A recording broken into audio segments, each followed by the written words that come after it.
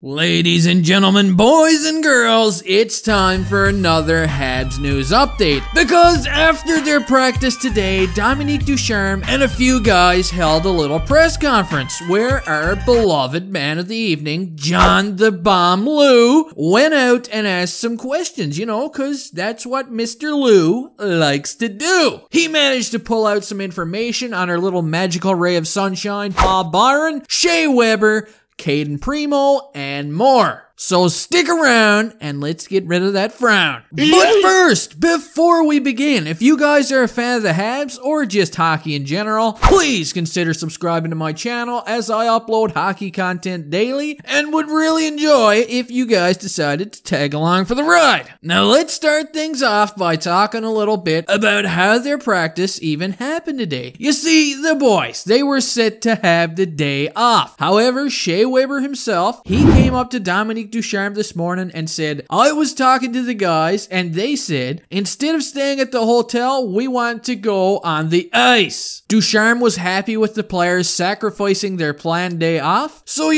Ducharme and his gang, they set up a practice, and Ducharme went on to say, every time the team has been able to practice before an important game, the pace, the execution, and intensity has transferred into the game the next day. So recognizing the importance of these 3 games at Calgary, the team decided work was more important than the rest. So yeah, good on the boys. They definitely could use the work because now is definitely the time to find some consistency in their game. They're going to need to be consistent because I don't really trust these Flames and Canucks right now. Yeah, not to be trusted at all. And really, these guys have guidelines that they have to follow nowadays anyway, right? With all the COVID shenanigans that are on the go, what are they going to do anyway? Just sit at the hotel with their fingers up their ass wondering what time South Park comes on? Yeah, no, get on the ice. Good idea. I like it. I really like it that they practiced today. Now, as for Cayden Primeau, apparently, they're kind of keeping everything hush-hush. Neither Primeau or Ducharme during the interviews spilled the beans on when this guy is going to play in the net. Although Ducharme did say that he will be playing at some point. How insightful, Ducharme. Man, I'm overwhelmed with information right now. Good old Ducharme, though, he did say that he has no updates on Carey Price's concussion, but he said he will know more in the next few days. So keep your fingers crossed, guys. Let's hope it doesn't last too long. Ducharme would also have some kind words to say about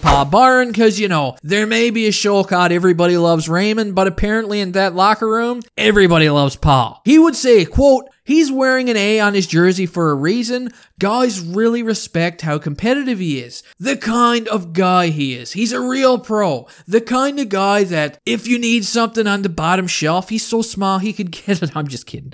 The kind of guy that if you're in trouble on or off the ice, he's the kind of guy you want on your side. Going through waivers, it was not fair to Paul. It was about the cap situation, not the way he played. Now, according to John Lou, these insights imply respect and value unperceived by outsiders that explain why Marc Bergevin hasn't waived Byron to the taxi squad to make room for Caulfield. So yeah, take that little tidbit and go freaking crazy with it, guys, because I know you wanna. Now, speaking of Caulfield, Jonathan Lou would also have this to say about the situation. Until the Habs can find a way to work Caulfield into the lineup, go ask Romanov if he thought not playing but practicing, working out, and hanging with his future teammates in the Toronto bubble was a waste of his time. Caulfield still gains and learns from this pro experience. Yeah, so there's that, right?